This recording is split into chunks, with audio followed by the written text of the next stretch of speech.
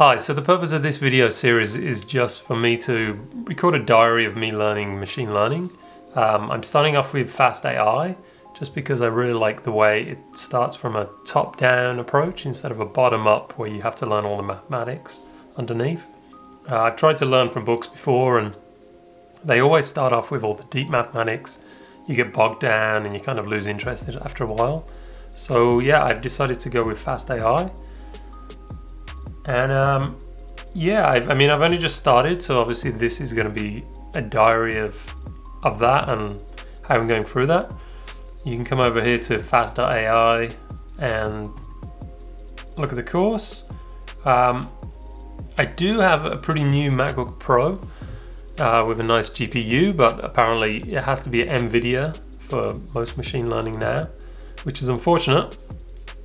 So you do have to run some kind of server to actually do this course, and this course comprises of Jupyter notebooks. If you're not aware of those, they're basically kind of documents with code that you can run, and it's very good for also experimenting, stepping back and forth between the code. And so I did try Colab, which is hosted on Google, but I just couldn't get them to run, so I've ended up using AWS SageMaker. I use AWS a lot, so I'm pretty familiar with AWS, but not SageMaker. But fast.ai has some really good documentation on here about how to set it up. One wrinkle is that you do have to request the machine type before you start, because they don't give you this by default. So that took me about a day. It's a lot quicker if you're requesting from a company account, but from a personal account, it's a little bit slower. So I've got that now. And I followed this through. They use AWS CloudFormation to create the stack. So a stack is basically all the resources you need for AWS. So in this case, what we really care about is the machine that's running. It's a notebook instance, Jupyter notebook instance. So I've actually gone ahead and run that now that I have the machine. Here's my ticket. That was for requesting it. They actually link you to how to set up that ticket and how to fill that in, so that's pretty straightforward. And then here's my stack over here. It's complete. So the first time it takes a while, maybe 10 minutes to set up. But once that's up and running, you can come back over to Amazon SageMaker and you'll find your notebook instances here. You have a fast.ai v4. And then it's just simply clicking on Open Jupyter and then start with the intro. So these Jupyter notebooks are basically the book open sourced, and so that's why sometimes you'll see some odd stuff in the book for formatting. This is mentioned actually in the course.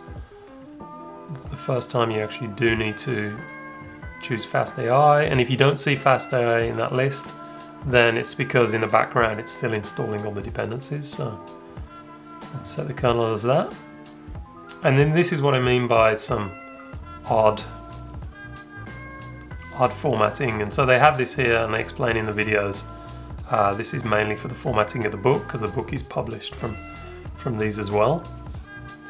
And even though it's open source, all this is covered by a license that prevents you from actually creating a PDF or recreating it. So they want you to buy the book, which is fair enough. So this is the playbook, and you can run these, install the dependencies, and they just work through this. It's probably going to take a few minutes to install the dependencies. So let's go back over here and have a look at the lessons. So I've done lesson 1. Lesson 1 basically takes you back to 1943. Tells you about the early pioneers of neural networks and how they viewed it and what they discovered. And so that's pretty interesting and kind of builds up the structure of what a machine model and how it's trained looks like. Some pretty basic schematics. And yeah, it really drops you in at a high level and basically says, let's build some models And I really like that. And then so as you progress through the lessons, I haven't done the lessons yet, I'm still on lesson 2. But as you progress through those, you go deeper into the stack and start getting to the mathematics. So yeah, over here it looks like this ran, it has a warning, but I think we can ignore that. Run this, chapter intro. If you just press run on all these, they're all text, so they won't do anything. You basically go down for the book. The book will actually tell you how to use the book, so that's good.